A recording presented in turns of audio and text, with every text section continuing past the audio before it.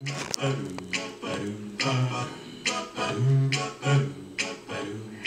is now 9:16 on this Sunday, and folks in Tampa are lacing up their sneakers, getting ready to pound the pavement this Father's Day, all for the great Father's Day 5K race. Bay News 9's Sally Mandu is live for us there this morning with more on the day and the race. Hi, Sally.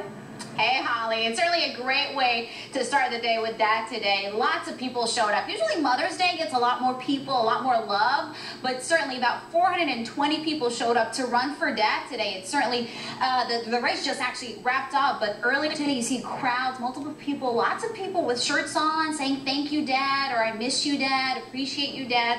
So very different atmosphere this morning, but definitely 450 people came out today, and here to talk about what makes this race unique is race coordinator RJ Hubert. How's it going this morning? Excellent, thank you.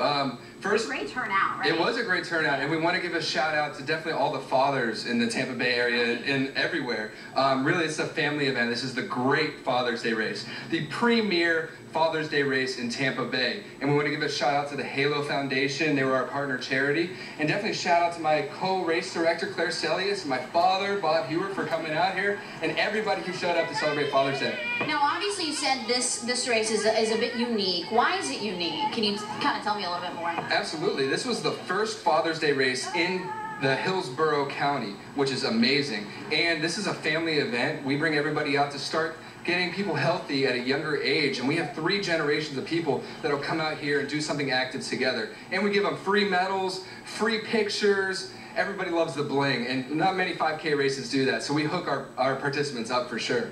All right, RJ, thank you so much. And this race just wrapped up a few minutes ago, but there are a lot of events for fathers out here. Definitely a fun race, a fun event to be out here with Dad. Holly?